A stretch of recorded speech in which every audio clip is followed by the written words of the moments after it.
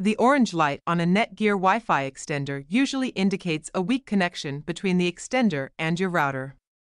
With the help of this video, you can troubleshoot and resolve Netgear Extender orange light issue.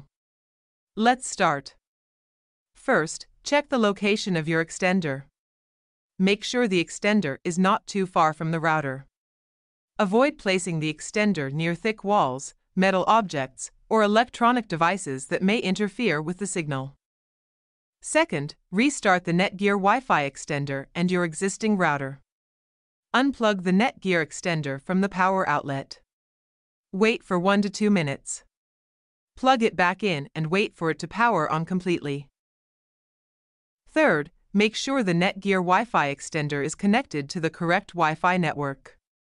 If your router's password has changed, reconfigure the extender. Here is our toll-free number. Fourth, update the Netgear Wi-Fi extender firmware. To update firmware, open a browser and go to mywifi.net and log in with your credentials.